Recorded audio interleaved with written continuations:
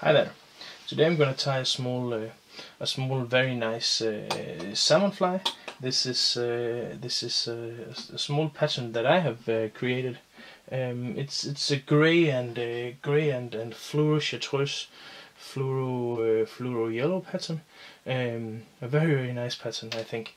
I must say I have not caught a salmon on this yet, but it's one of my principal patterns for this summer's trip I'm going to the Kola Peninsula. So I plan to catch a lot of salmon on this, but I have to agree. I have to confess, it has not yet caught any salmon. But well, still, it's a nice looking fly. It's fairly simple. I take some Senyu laser dubbing. Senyu laser dubbing is nice because of it's easy to work with. It's easy to make some good tags and butts and wings. Besides, it's great properties as a dubbing.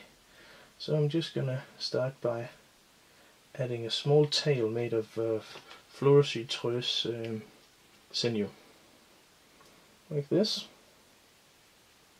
Cutting out the leftovers, and then using a very small amount to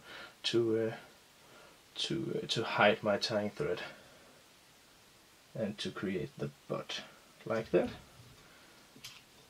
This is the tying thread here is actually a new tying thread. It's the Future Fly 18O. So it's very thin, but it's very strong because it's GPS thread. So then I'm taking a Future Fly US tube, and this way I have a nice and secure hold for my US tube. I'm gonna make a small bundle of tying thread here, just to do the rest of the fly. And now I'm gonna take a hackle, a fluoro yellow fluoro chartreuse hen cape here. No, hen hackle. I'm gonna use one of the smaller one if I can find one. There's one that appeared to be a bit smaller, because I do not want this fly to be large. I want it to be a fairly small one. That's also why I've used this. It's only 0.0 centimeter, the US tube here, so it's a fairly small US tube. Also, I want to use this in low water conditions. So attach this here. As you can see, I've stripped one of the sides because I do not want this hackle to be too dominant. But I still want it to be on there, so probably to fasten it a bit better on this next go, like that.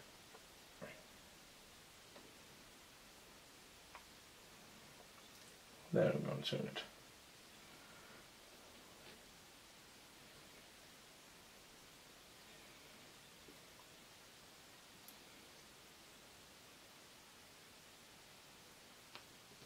I should have cut this off before I started, but oh well, never mind. Got around to it now, like that.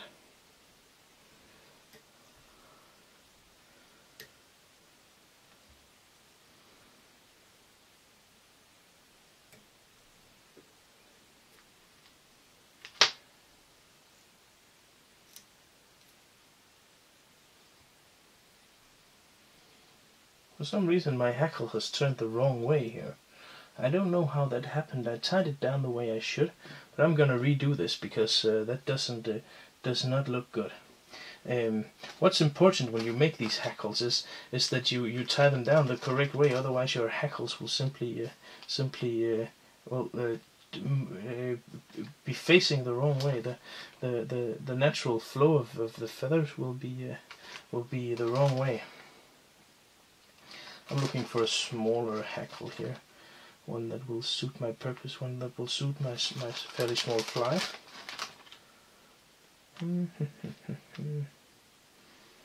Where are you hiding? Here was one. So as I was saying, this is the side, the upside, the side that is the most most vibrant in color. And then the feather fell apart in my hands. This is not going. This was not what I was going for, but you know, that's just how fly tying is. Sometimes you have a bit of problems. Let me just see here if I can find the perfect feather. I have almost emptied my bag. Emptied my bag. Yeah, that was one that was good.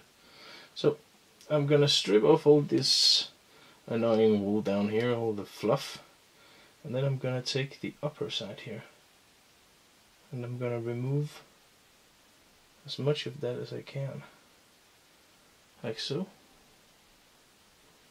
There you see, now I have a small feather. I'm gonna turn all of this back here like that, and I'm gonna tie this down.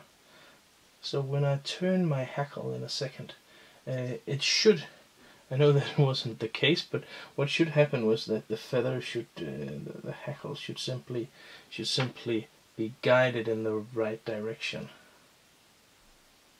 Of course, I'm gonna help it as much as I can here,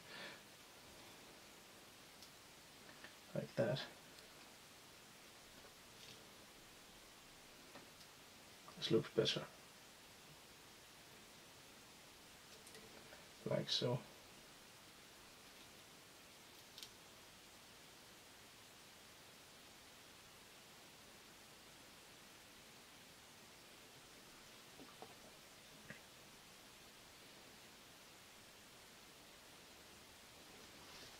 Like that.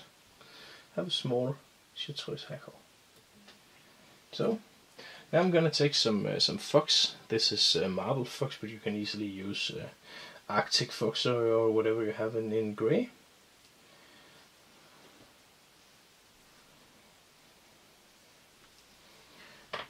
Gonna cut out a piece of this. And when you're making flies like this, it's important that you start by pulling out some of this this wool that is down here, because there's simply going to be too much of it. And also, if you just tied this down, my wing would not be well, too thin. So I'm taking most of these longer fibers here, but I'm gonna add them to the wing again, simply so I won't be missing them. I'm just gonna mix it up again, so they will be there. They will simply not be completely as long as they were before, because they give a nice movement to a wing, and makes a wing better if they're there than if they're not. Like this. Tie down, and because this thread is so strong, I can really tie this down how I want it to be. You can see the wing stands nicely up, and I have all the different lengths there, so that is good. Gonna cut all the leftover off, and because I really could use that much force, this wing is never moving anywhere. This wing stays exactly where I placed it, even though I'm gonna cut pretty much of the material up to it, like so. And what I want to do now is I want to have a partridge hackle here in front of in the front of this fly. Partridge is nice feathers with a lot of beautiful markings. So it's a shame it isn't used as often in salmon and sea trout flies as I think they ought to be, because they truly are wonderful and beautiful feathers. Let's see if I can find me the right one here. I think I'm probably gonna need two for this, because what I have, my partridge here is very good for nymphs, but not that good for bigger flies. So I'm simply just gonna use two feathers tied in over one another. Oh, I want to use some flash first. I want to have a bit of wing and flash in silver. Silver is the right color for this pattern. Just gonna take some of this. Wing and Flesh is actually the original the original angel hair. So this was the first product like this, and then angel hair just is kind of a knockoff product.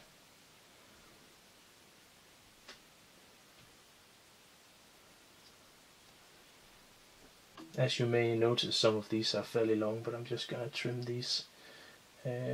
Used about 10 or something like that strands. All these that is in front I'm going to cut off at the base like so. This is simply just a little flash to give it a little bit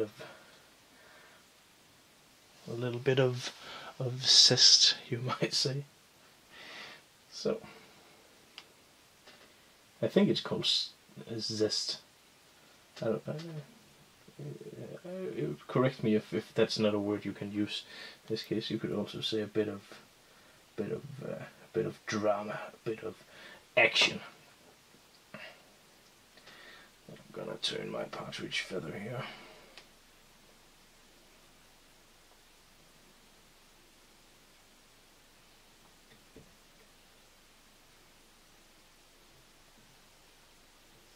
Like so. And as I expected, this one feather was not enough. I need to take another one. I have one prepared already here.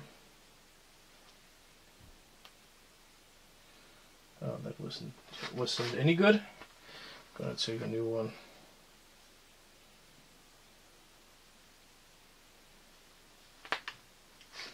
This one looks better.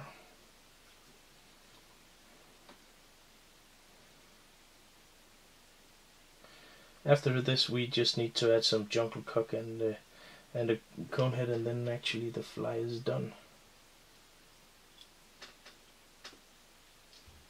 Like that.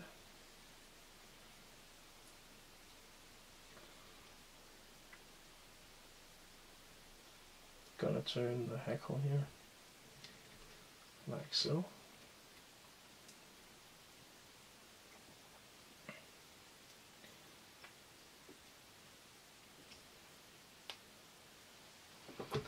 I will cut off the stem at the tip.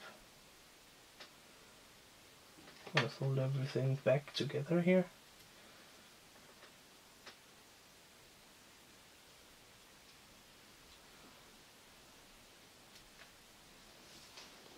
Like that. It looks fairly good. So, some jungle cock.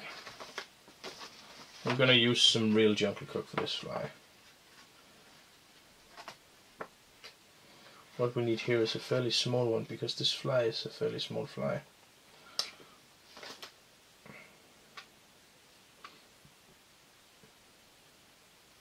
The trick with the jungle cock is often to simply just leave a bit of the feather here to get it to stay where you want it to be, like that. Does that look good? Yeah, that looks great. Add a bit of super glue and a cone head, and then cone head and silver, and then you are ready to rock and roll. I'm just gonna finish this fly here. On the other side, of course, I want some jungle cock on the other side as well.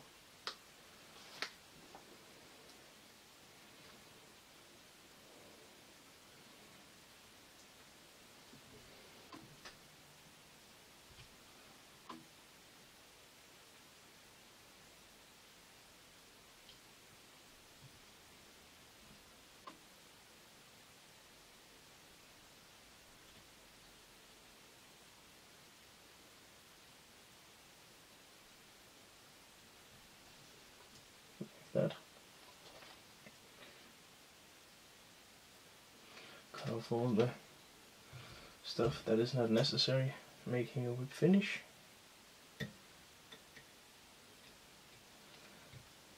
There.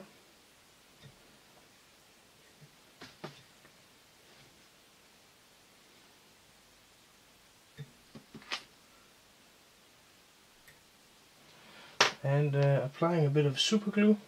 You could apply that to the thread, but it's fairly easy to use this Saber gap here. Just gonna use a small amount here, like that.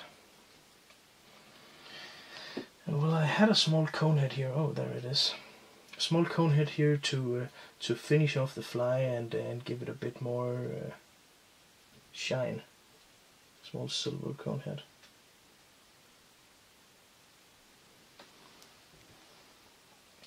And there you have it.